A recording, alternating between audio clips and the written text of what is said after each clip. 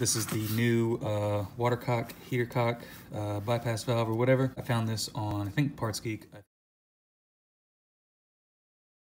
This is the only one I could find for the non-digital climate control. I couldn't find any for the digital climate control, and I saw this on the top here. I figured I could just take this little plug off and put this one back in here.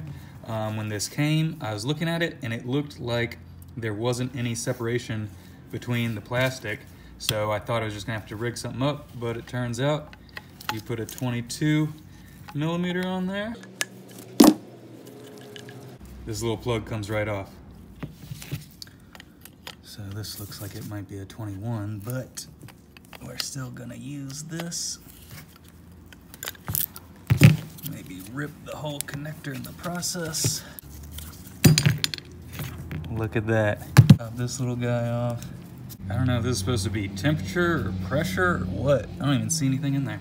All right, cleaned it up a little bit. These wires are looking real rough, like they could break at any minute right at the base of the sensor or whatever this is. So I'm gonna try and be careful and not break it, but we'll see how it goes.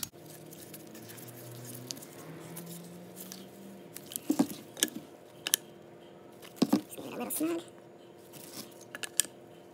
So I think this will be good to go back in.